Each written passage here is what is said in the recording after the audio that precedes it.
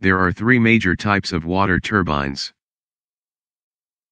The Pelton turbine requires large water head and low flow rate, and the Kaplan turbines require low water head but large flow rate. The Pelton turbines usually build in mountainous regions, while Kaplan turbines are located in lowlands. These restrictions make these two-kind turbines less common than the Francis turbine. The Francis turbine fill large gap between the Pelton and Kaplan and it is widely used. They operate in water head from 10 to 600 meters, which is almost from 33 to 2,000 feet. They are primarily used for electric power generation. Their power output can be calculated from the water head and flow rate, and typically range from 10 megawatts to more than 700 megawatts. This animation shows the top view of a Francis turbine. The arrows show the water path inside the turbine. Flow rate of the water shown by the speed of arrows.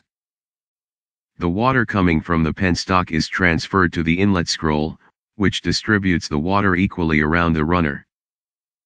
Water passes through the wicket gates before reaching to the runner. The wicket gates control the amount of water passing through the turbine. This in effect controls the power output of the turbine. If the power requirement in the grid is low, the wicket gates narrows the water passage and reduces power output of the turbine, while preventing excessive water usage. After passing through the wicket gates, the water reaches the runner. The water pressure forces the runner to rotate. This rotation motion transferred to an electric generator, not shown in this animation.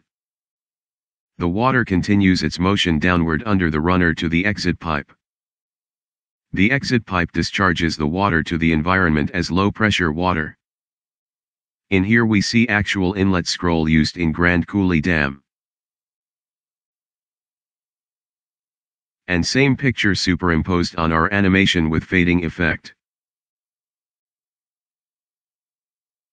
Seeing animation and actual image gives you some idea for operation of the turbine. If you notice 4 workers and a long ladder are located in here. This can give you some idea about the sheer size of the inlet scroll. The penstock diameter of a Francis turbine could be as large as 10 meters, which is 33 feet. The rotation speed of the runner can be in the range of 80 to 1000 rpm. The turbine shaft of the Francis turbine is almost always mounted vertically. This makes discharge of the water much easier due to swirling of the water in the inlet scroll, and the effect of the gravity.